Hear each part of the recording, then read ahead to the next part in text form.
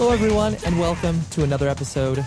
Actually, no. Scratch that. A very special episode of 100 Words or Less, the podcast. I'm your host, Ray Harkins, and the reason it is so special is because of the guest. His name is Chris Hanna. He's in the band Propagandhi, and my mind is blown. This was a person who I had on a very initial list of people I would like to speak to in regards to this show. But I kept going, no, I can't bug him. No, I don't think this thing is worth his time. And, just kind of doubting myself.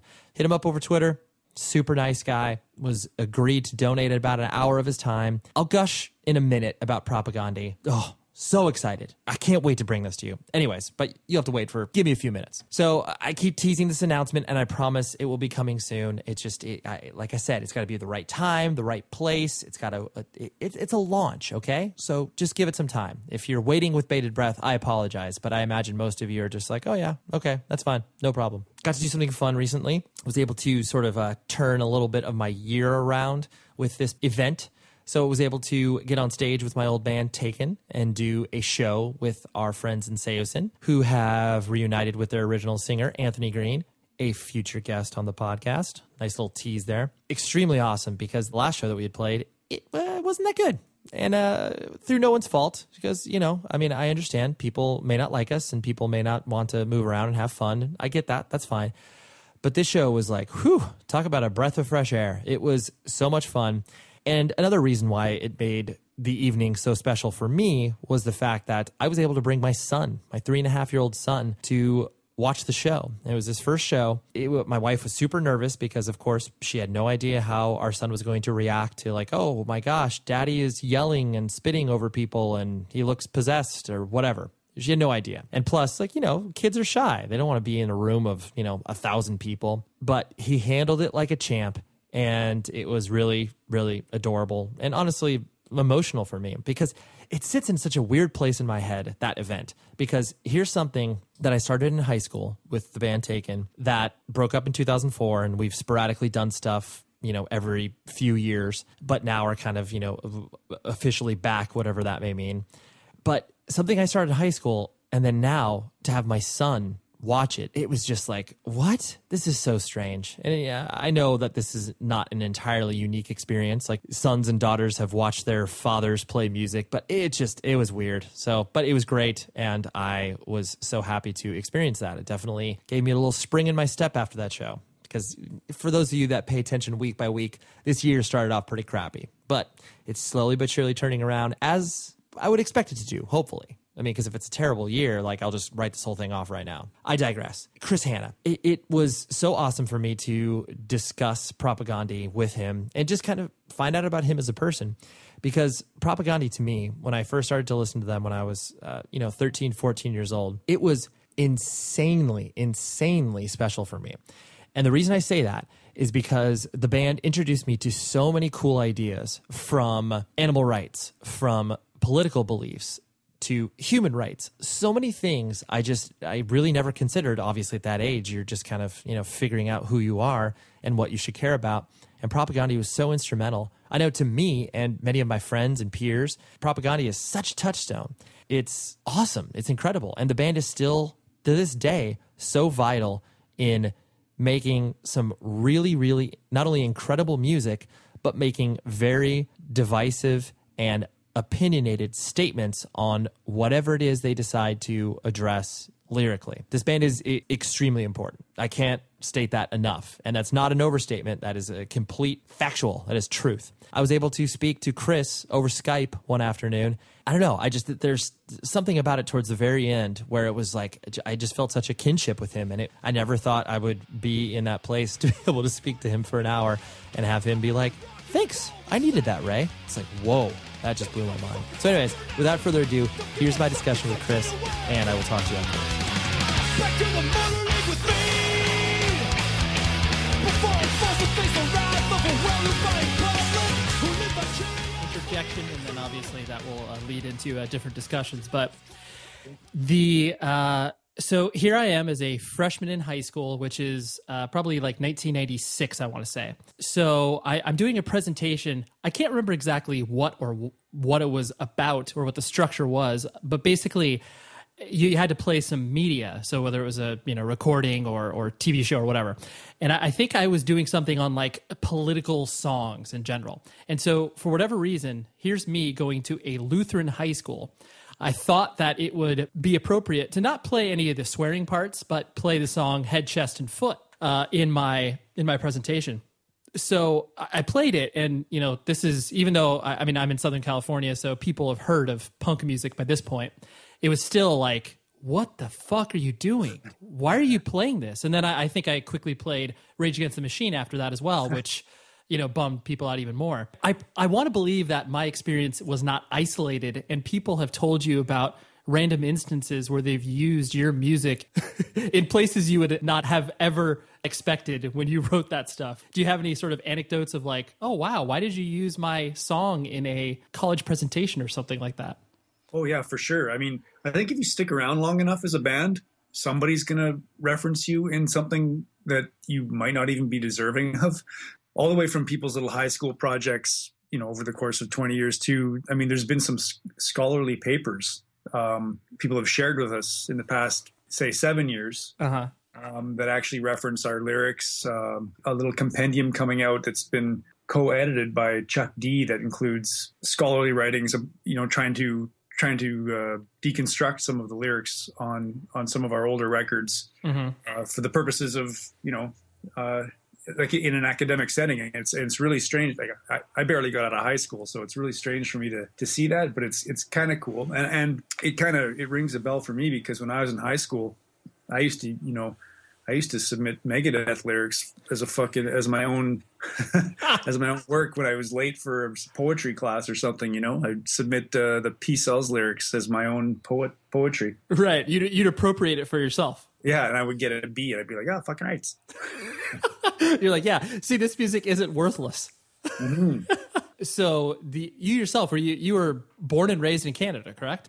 Generally, yeah. My dad was a fighter pilot in the Air Force, so we kind of moved around a lot. We spent a little bit of time in Australia in the 70s, but mostly I was in Western Canada. You're in Winnipeg right now, correct? I'm in Winnipeg, and most of my formative years, I would call them, were spent in just outside of Portage la Prairie, which is an hour from here, on an Air Force base called Southport, which has been decommissioned since then, but that's where all of my formative memories and experiences, that's where I credit them to. There's so many things to unwrap in the fact that you exist in basically a cultural void, because no one references. I mean, my experience with Winnipeg is flying to there to go to somewhere else, like, because it's a cheaper flight. But then there's been so many, cool cultural things that have come from there, since obviously with, you guys, Weaker Thans and, Guy Smiley and Burn the 8-Track, Right. Yep. No, but I mean, I presume that experience of kind of being in the sort of middle of nowhere felt isolating in many respects. I guess so. People don't really think about it when they're here. They don't. Maybe you think about it when you go on tour and you realize, wow, all these cities get all these other bands and all this. Winnipeg doesn't get a lot of stuff coming through, and it never. There was points when it did periodically, but it's also an economically depressed city. Mm-hmm. So to this very day, using the revival of the thrash metal scene as just an example here, a lot of the bands from the 80s are back together and they go play shows, lucrative shows, especially to the west of us in the provinces that are tar sands oil rich, where people make exponentially many more dollars than they do here in Winnipeg, and they skip over Winnipeg, or some of them might do it as a fuel stop. It sticks out to people here that everything passes over Winnipeg and goes to the places where the money is, right? Right. And so you you start doing your own thing. Well, that band's not coming here, so let's do it ourselves. No one's coming here. Everyone makes their own music to some degree. Maybe not now, but at some point, people were Winnipeggers were really, really supportive of Winnipeg culture. Mm-hmm. And I'm thinking specifically of bands, around in the 90s. It helped the bands, really develop instead of having to compete with all these unbelievably good international bands monopolizing the local venue. It was all local bands. So maybe it was a good thing. Yeah, yeah. Well, yeah, you had to obviously create your own because nothing, like you said, nothing was coming there. Yeah. What was your family structure like? Do you have brothers and sisters? And you obviously mentioned your father was a fighter pilot. Was your mom like a housewife? Did she just take care of you? Well, she worked too. She was a travel agent. Oh, okay. And my sister, I have one sister, an older sister. I mean, as far as life on Air Force bases was concerned, I look back and I realize how lucky I was that my father wasn't abusive to me, my sister, or my mom. Given how I see that era now and how I see the families that I spent time with back then. And my father he didn't abuse alcohol like many of the other people on the Air Force. I mean, life on an Air Force base is there's a lot of structure, but it's also not what it seems. A lot of things are a facade. Mm-hmm. And it's can be a stifling life to be on this tiny, isolated community where you are expected to fulfill certain roles. I don't know. It's tough now. Some of this I'm projecting, just as a stream of consciousness as you ask me. But I guess in the back of my mind, I remember some very dark times for other people, other families.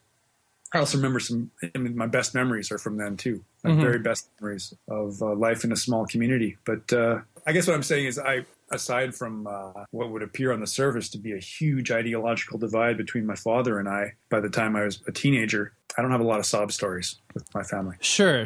Well, that's cool because, like you said, there is that element of getting swallowed up by obviously a system and feeling like like you said, the only thing you can kind of sort of retreat to from using your father as an example. He could have obviously just been like, well, I hate doing this, but I guess this is service, and well, I guess I'll just turn to drinking or whatever. And like that, there's a rampant abuse in regards to that. But obviously, like you said, it's better if from the outsider's perspective that no one sees that. I think, a lot of it was taken for granted.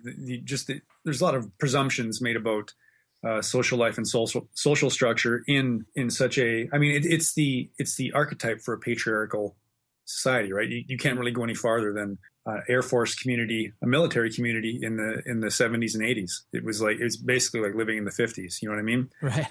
And that's what it was. But it's as an aside to all this, or as almost an epilogue to the just thinking out loud about me and my dad. My dad was actually turned out to be the person who introduced me to Chris Hedges. My dad was at one time a fighter pilot in Europe and was part of a coalition with the American Air Force as part of a nuclear tactical strike force. And his job would have been to annihilate a city full of civilians somewhere in Eastern Europe in the event of a Soviet invasion of the West.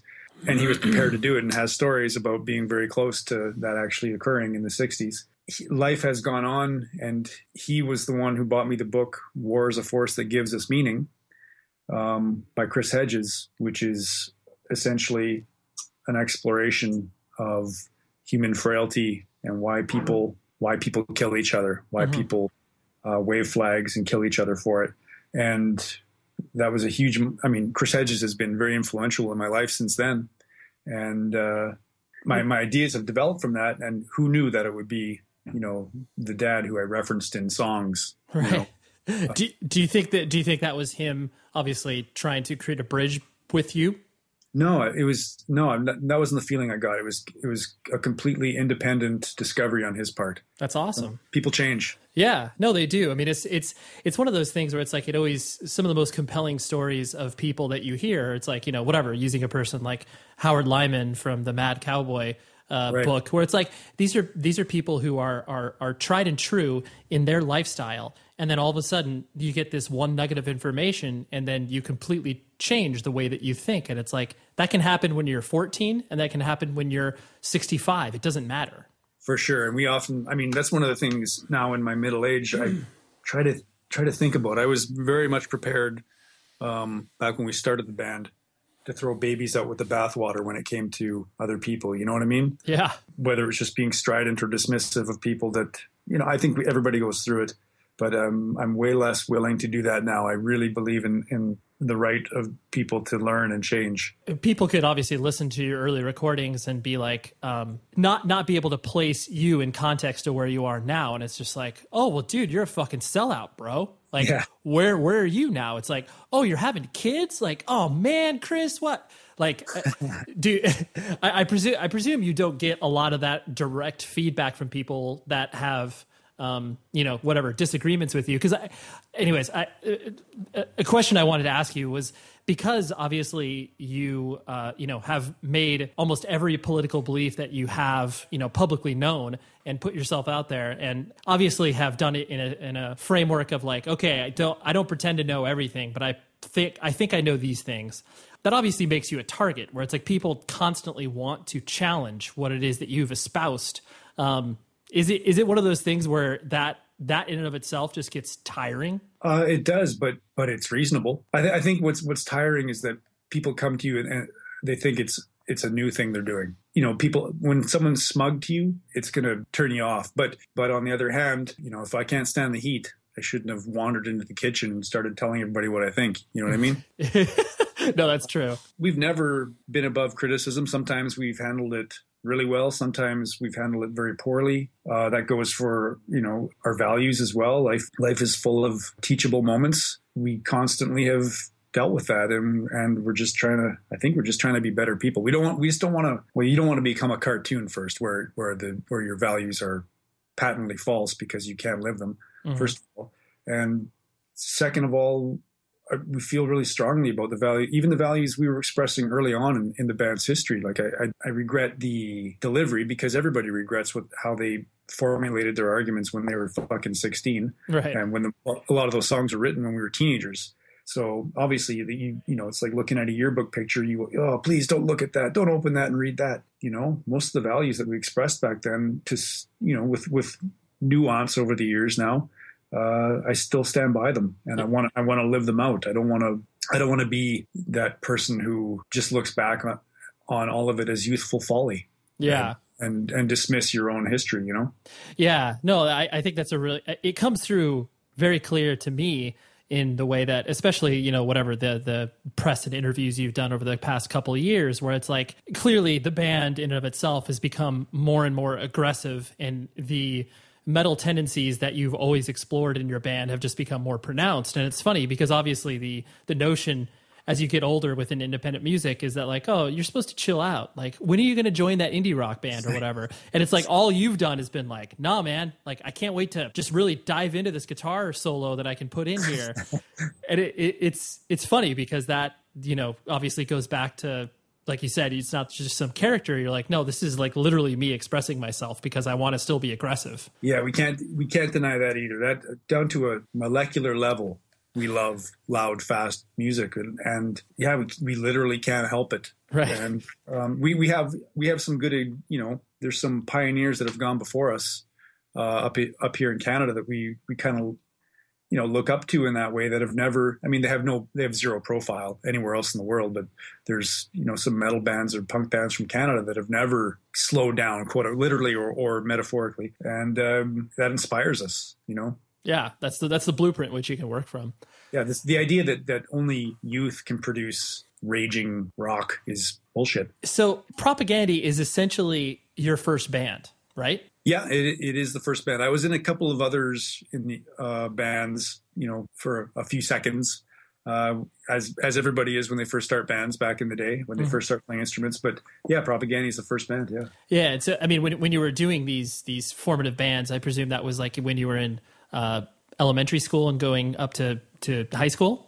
It was more high school. I started playing guitar when I was about 15 or so. How did independent music kind of start to infiltrate you? Was it purely through metal, or how was that introduced to you in the first place? Purely through metal, through the thrash metal scene that was really, really vibrant back in the early and mid 80s, even so far as to reach an Air Force base. There was a real an underground infrastructure where people traded tapes and wrote letters. And I was part of that. I was lucky to find a way into it early on, which plays into, the metal scene was originally a very DIY scene.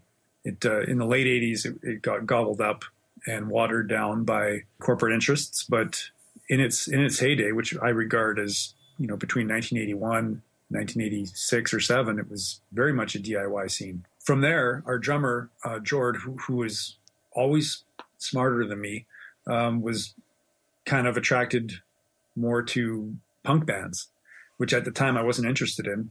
But he would keep playing me these records, and some I'd be like, that's pretty good, it's not bad.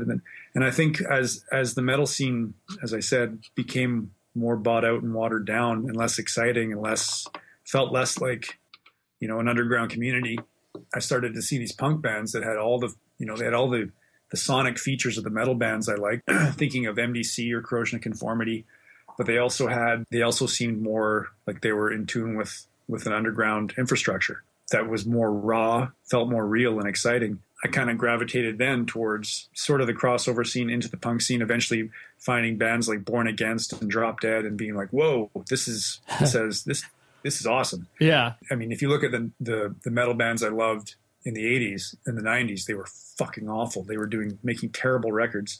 And the punk bands and the hardcore bands were making these really exciting, really vigorous and thought-provoking records. So, that was the genealogy of it. Yeah.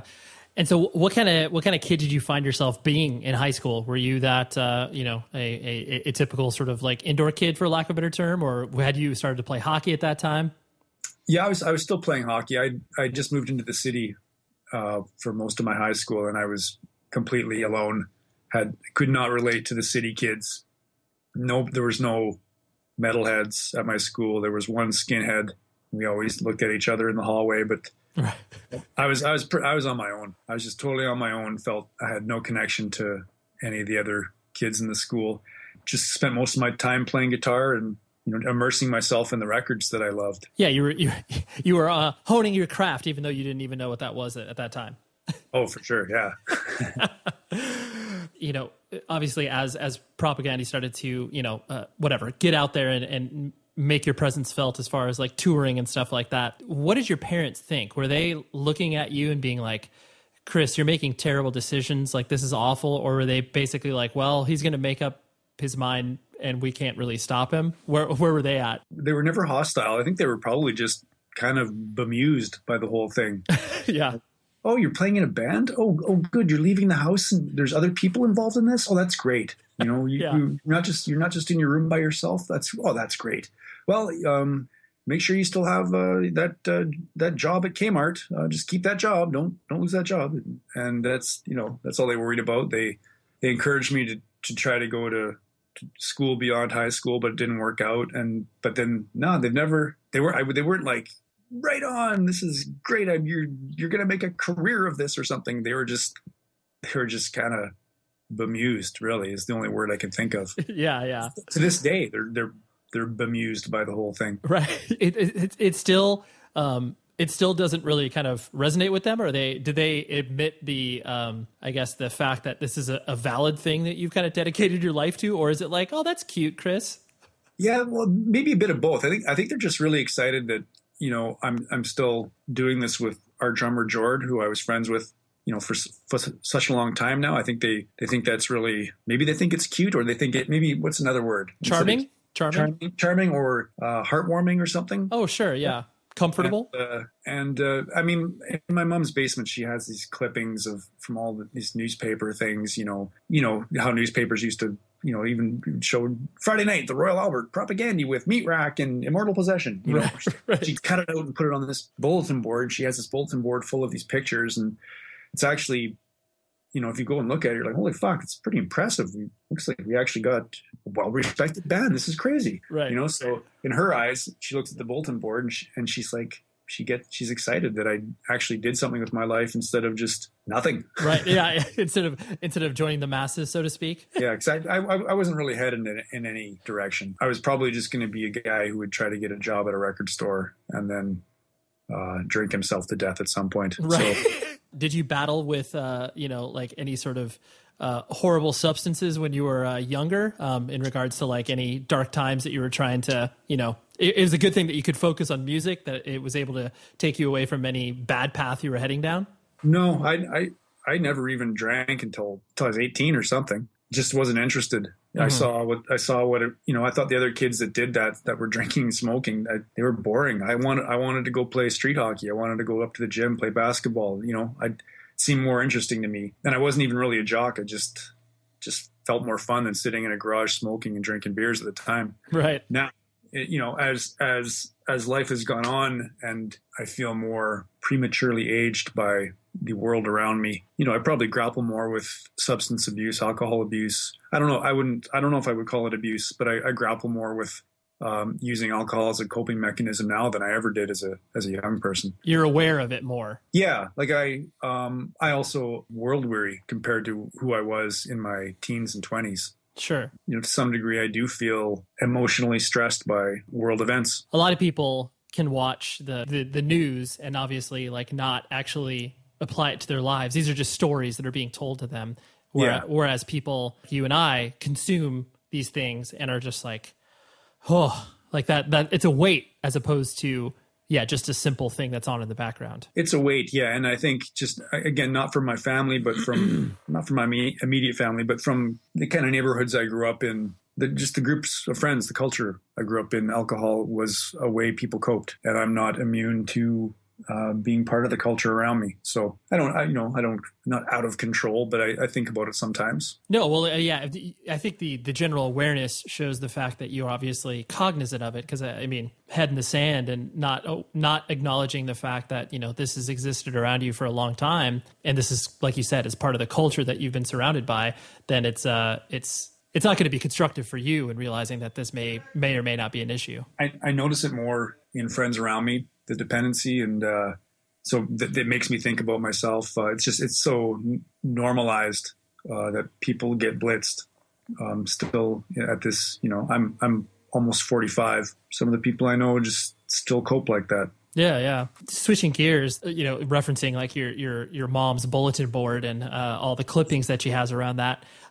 When did you yourself start to kind of feel that Propagandhi had become like more than you really anticipated? Was it upon, obviously like signing with Fat Records and putting out, the first couple of releases, or was it a little bit later where you're like, oh, wow, like I'm doing this and I don't need to get a job in between tours? Where did it kind of congeal for you? Yeah, probably a little later, maybe late 90s. That it's everything was a novelty in the early 90s, and it just seemed like it seemed realistic that it would just be a fleeting experience in our lives. The late 90s, we realized, this could be, we could sustain this. We could keep being creative and not have to depend on working soul destroying jobs in the course of it if we commit to this. Or only recently have I thought, oh wow, I can kind of look back and see everything, and it's maybe a little more. Even though we have a lower profile now than we have in many years, because of the nature of the music business, the nature of our society, where the older you get, the less interesting you are to people, and we have a lower profile in terms of record sales and in terms of people coming to shows. But now I look back and things look way more impressive than they did back in the a quote unquote heyday of the scene we were involved in. So it feels more meaningful now. Yeah, it's awesome that you're at least able to glean that from looking back. Because in my experience, living in Southern California, it's like I think the first time I saw you guys was when you played a random show with Final Conflict at like a bank in. Holy shit! You were at that fucking fiasco? Yeah, I think I was 16. I had some show going experience, but I was like, "What the?" I was like, "This is not good." It was one of those skinhead central fucking are we going to get out of this alive kind of shows. No, totally. And I think that kind of, cemented a place in my head where you guys were, obviously like we were talking about earlier, where it's like you were a lightning rod for people wanting to either come kick your ass or talk to you specifically about this one lyric and, have a dialogue about it. That was obviously more in the minority. Yeah. You guys were kind of just this band that didn't make sense, because it was like you had, again, being from Southern California, I was inundated with Epitaph and Fat Records and all of these, No Use for Name and Strung Out and all these bands that, essentially were maybe speaking about things that had some sort of political overtones, but no one that really head on addressed the issues like you guys did, especially in plain English. And so I think because of that, it was like anytime you guys toured, it was always like oh my God, like this could be the last time we see them. And it's weird because I think I saw you guys the last time you came out here when you played at the Glass House, and every time in my head I'm like, yeah, this is probably the last time I'm going to see Propagandhi. Like they're not going to exist anymore. Maybe it's just because it's been pounded into my head. I presume you guys like never, and I'm making projections here, but did you guys ever feel like part of that community when you guys were obviously like going out there and touring and, you know, kind of being in it in the late 90s and early 2000s? Like part of the Fat Records community, or part of... Yeah. More specifically part of like, you know, that sort of like punk culture as it was when it started to kind of tip more towards the mainstream. No, I think we had a really good relationship with the people at that record label specifically. They were great people to us, but we always felt very isolated, if not alienated, from the general culture that surrounded that whole scene. And I think you could see that in shows like that show at the Bank. Most of our shows in Southern California back then were shows where we didn't know if we were going to get out alive of the shows. Because the band, I think some of the people that would show up to a well-organized No Effects show in a venue that had security and a stage and stuff would show up to our shows, which were these ad hoc, barely organized things, DIY things in a hall somewhere, you know, where there was no structure, there was no sense of a chain of command in case something went wrong. It was just chaotic. It was also very exciting at the time. Right. And it was something I thrived on as a young person. I absolutely do not thrive on that now. Right. Yeah, you're like, I don't want to show up at a place having that same sort of experience now. Yeah, I liked it then. Like I was very stressful and fearful, and it's actually why John Sampson left the band back then. He didn't want a part of that anymore. And at the time, as scary as the situations were, they were electrifying. I had a weird psychological thing going on where I thrived on the confrontation between us, this pathetic, pencil-necked group of guys up on the stage, and our values, versus these fucking jocks and skinheads that would come and try to push everybody around at the shows. You know, I felt this righteous indignation and was exhilarated when we survived those shows. But I don't have room for that in my life anymore. Yeah, no, I'm really glad you brought up that sort of like pushback and confrontation, because it seemed like with every record that you guys put out, you know, even obviously up until your last LP, there is always that sort of mirror that you're holding up, not only to yourself as the person who's obviously writing the music and the lyrics, but then to the people who actually engage with the record on a deeper level besides just liking it musically. And I think that's obviously what makes people feel uncomfortable when they're just like, oh, like stop talking to me about this stuff because I don't want to think about it. But then how you yourself, like you said, like you thrived on that, and that it does take a very specific person to not only obviously enjoy touring, but then to enjoy that sort of night after night of like, all right, who when we show up to this town, what group of people have we pissed off? Yeah, now that you mentioned, it was almost thriving on that conflict. It was almost a surrogate for, I didn't think we were a very good band. You know, I thought we didn't know how to be a band. Mm-hmm. Musically. We didn't know how to, you know, we just played these songs and then tore strips off people and tried to antagonize the meatheads in the crowd. But I never felt back then like we were a good band. So that I probably, thinking out loud again, it was probably I was trying to, you know, get some, you know, replace the feeling that a great band, a great live band would have with something else. Right. Yeah. You're like, okay, I know we're not legitimately a band, but I think we can serve a purpose here. Yeah, we can create a spectacle here tonight, people, that you will never forget. Right. And it's true. Like, I mean, if you look, I don't know if you ever heard about the Gilman Street show we played one time. It became a bootleg that went around, but we had the entire crowd wanted to kill us at Gilman Street. You know? Right. So now don't want to pat myself on the back. We're a fucking great live band now. So maybe that's partly why I don't really indulge so much in that kind of stuff. But also a little more nuance in my life. So right. Combination of those things. Yeah. And so then you also strike me, you know, as a person where were you by default, because usually people look at the singers of bands as being like, oh, that guy is the sort of business person of the band.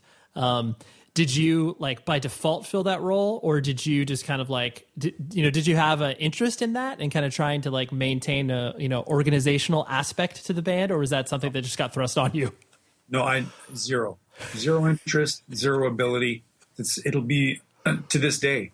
I mean, Jord is the closest thing to somebody who has any idea of how to fill out any piece of paperwork. We have no idea, and it's one of the it's stupid, but it's one of the things I will pride myself on at the end of this run. At the end of the day for Propagandhi is I do not know how to run a business, and I love that about the band. Right. Yeah, you're like, I know how to do something that will sink you, and I know how to do something that will bring you financial ruin. Yeah, if someone comes to me and asks me a question about the logistics of how you run a band, they might as well go ask a fucking 5-year-old. Truly, I have no clue, and I don't mind that at all. I'm almost proud of it, except it's stupid. Right. In hearing certain aspects of you describing yourself as a person, you strike me as a very stubborn person. Is that am I correct in that, or is that just? I don't know. Okay. I don't know. Maybe like in what sense? Or maybe not stubborn, but you definitely there's a lot of pride in what you are speaking about. Like you said, you're just like, yeah, this is a sort of badge of honor of being completely dumb about the way to do a band, but I'm proud of that, and I have a sense of pride. So maybe stubborn is a bad word, but like you're prideful, for lack of a better term.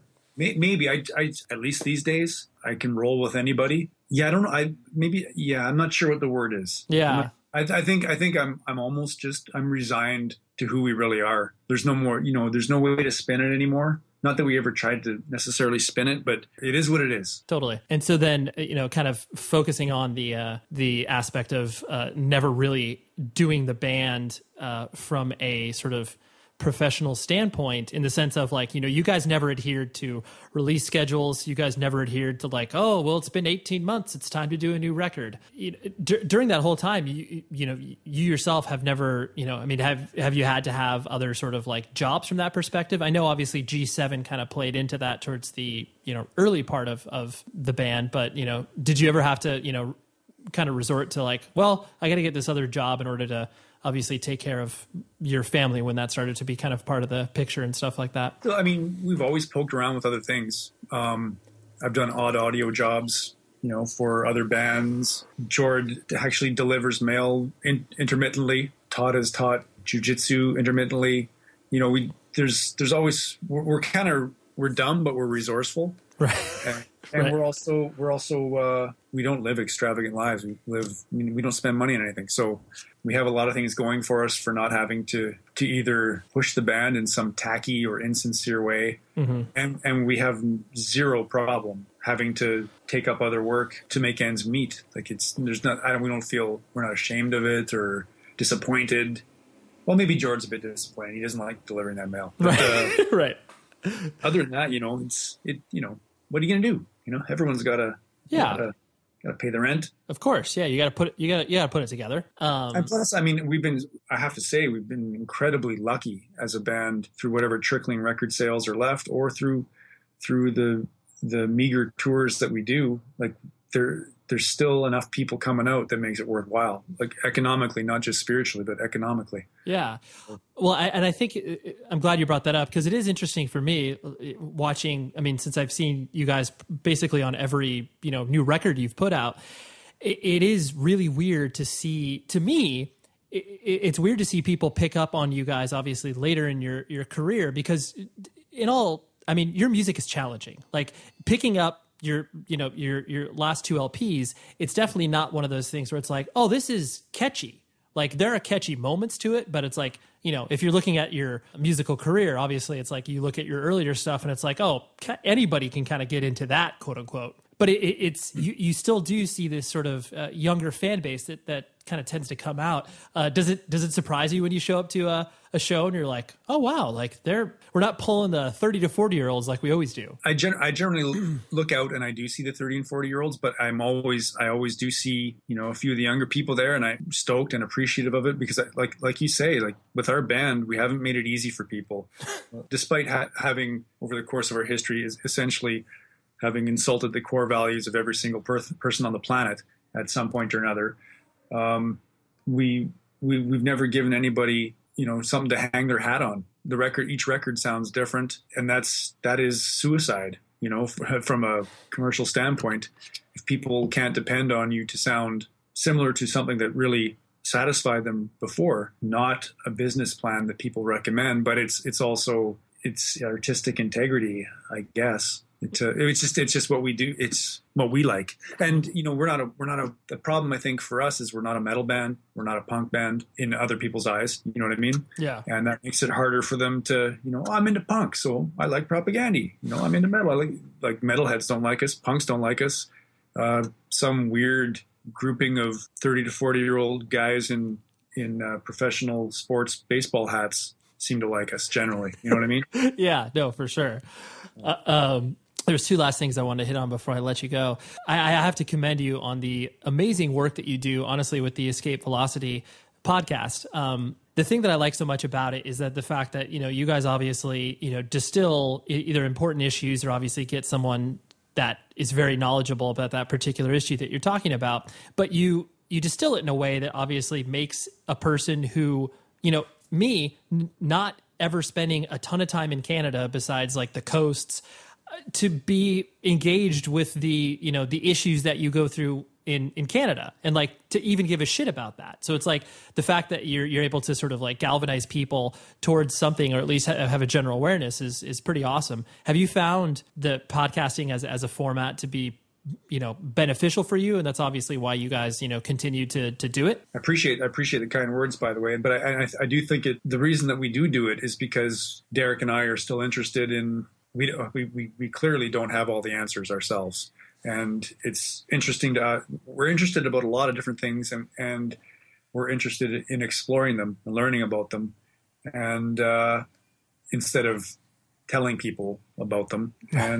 And the whole point is it's not just for other people. Yeah, it's for us to learn and grow, because it's harder for speaking for myself as I'm a dad of 2 kids now. I feel I'm kind of chained down to trying to be this responsible parent, bringing up 2 young kids in a very fucked up world. It's hard for me to get out and go to activities or events or lectures or demonstrations where there is a vibrant exchange of ideas. So for me, this is where that exchange of ideas happens. I keep that, with the intent of keeping my mind somewhat sharp as I get older, instead of just becoming a bitter, stagnant fool. I really like the way that you put that, because that you never think about it, obviously, when you first started to get into, radical culture, counterculture, different music, that this is something that has to be sustained. Like, and the older you get, the harder it is, like you're saying, yeah, because there's all these barriers that are put up in between you. And that's the one thing. It's like I've always found myself telling people, where it's like, dude, whoever is still here when they're 30, 35 years old, 40 years old, those are the people who are engaged with it, and you should be speaking to them, because they're going to know way more than your average 18 to 20-year-old, because they really haven't worked to, I guess, kind of, foster that relationship with that particular either political movement or music or whatever it is you want to engage with. It's not easy. For sure. And I mean, when I was 18, I certainly didn't give a fuck what some 45-year-old guy had to say about anything. So totally. The last thing I wanted to hit on was actually something you alluded to, where it was like, how old are your children now? One of them is 1 year old and one of them is 5. Yeah, you're in the middle of it, man. I have a 3.5-year-old, so we're and something that I often, I'm 34, so I'm a bit younger than you, but I think that we probably still have these same principles in our head in regards to the way that we are trying to influence obviously a younger generation and our own offspring from that perspective. Is it weird to like reconcile these ideas of like, okay, these are the traditional ideas of what, a father has to be and a father has to do versus what your own experience was of the, the quote unquote rebellion that you went through when you were obviously getting into, punk and hardcore and metal and all that sort of stuff. I guess a simpler way to distill it is I'm always looking ahead at being like, all right, what is my son going to do to bum me out? What is he going to bring home that I'm either going to not understand? Like it just, and honestly, it's like that in many respects, it causes anxiety because I'm like, using an example, like if he came home when he was 14 and was like super into Insane Clown Posse and he was a juggalo, while that is a bummer in some respects, I'll understand it. I know where that culture comes from. So it's like, I don't know if there's any of those thought processes that are going around in your head as a father where it's like, oh man, like I know they're going to have to rebel, but what are they going to do? It's funny. I kind of have a similar anxiety, but it's what has happened for me is that intellectually, I've always thought, walking down the street, see some, haggard younger guy who looks older than he should, sort of dressed in Insane Clown Posse type of stuff, for example, since we're talking about that, it's like walk by him and kind of, snicker to yourself. Like, oh, what a fool. I think I'm not sure I really ever did that. Our culture does that. And having kids has made me think, well, that's somebody's kid. That could be my kid. My kid could be that guy. And I'm going to fucking snicker at this kid. I'm not going to snicker at my kid when he makes these choices. I'm not going to laugh at somebody being, hapless on the street, making some bad choices. It's not, somebody loves that guy. That's what I've kind of taken away at this point. And I'll cross that bridge when the Insane Clown Posse record shows up, but I don't know if I was really going somewhere with that, but that just triggered that thought. Well, I see what you're saying. It's like with age comes perspective, and you have this idea where it's like, okay, that particular person that you may look and snicker at, where it's like, oh my gosh, like that, that's a ridiculous subculture. That person would look at what, probably you and I experienced when we were coming up as teenagers and like, what the fuck, you wearing a wallet chain and like some like they would look at our sort of aesthetics and be like, oh, that's ridiculous as well. Yeah. So there's that I guess that level of understanding that is, I guess, easier to come by as you get older, I guess. Yeah, and I mean, you and I both know when our kids make even bad life decisions, we're going to love them to death. We won't be able to help it, regardless of whatever it is that they're doing to rebel. Like even if it's maddening. That's awesome. Yeah. No. Well, like I said, sorry. The last thing I wanted to hit on was the what other creative outlets do you find yourself kind of like either getting excited about, stuff that you can obviously spend your time in? Because I mean, you've done some writing. Not really. I think I don't have enough discipline to be I actually don't have enough discipline to be in a band, but we just happen to make it work. But I don't think I have enough discipline to be the kind of writer that, when I see people whose writing I respect, there's a real discipline to it, to making it happen. And I don't have that. I think outside of the band, I don't know if I have a lot of other creative outlets. I think I've never been really an artistic or musical person. I just kind of fell into it. And I think, I think hockey is my other outlet in my life, right. Playing hockey, which I am equally not good at, but it makes me happy. Do you play in a league? Do you play pickup games? How do you function with that? We play in what's called an adult safe hockey league, where there's not supposed to be any open ice hits or elbows to the face or fighting, but all that stuff eventually happens at some point. But it's just something. It's a throwback to my childhood, growing up in rural Manitoba. That's what you did. It's all everybody did, and if you didn't do it, you didn't really do anything. So. Right. I always appreciated that aspect, your band, and the fact that it's like, okay, you can be into sports, but you don't have to be a jock. Like there's that dividing line that you drew where it's like, because people usually lump one with the other, and it's like, that's not always the case. And beer league, I mean, there are people in our, we call it a beer league up here at our age, but it does attract those kind of, failed hockey stars that, that are acting like they're playing in the NHL, but generally when all is said and done, it's just everybody's there just to have a good time, and there is some sense of superficial sense of community there that I enjoy. Yeah. Next. Yeah. Yeah, that's awesome. I told you I wouldn't talk about hockey, but I did, and I apologize.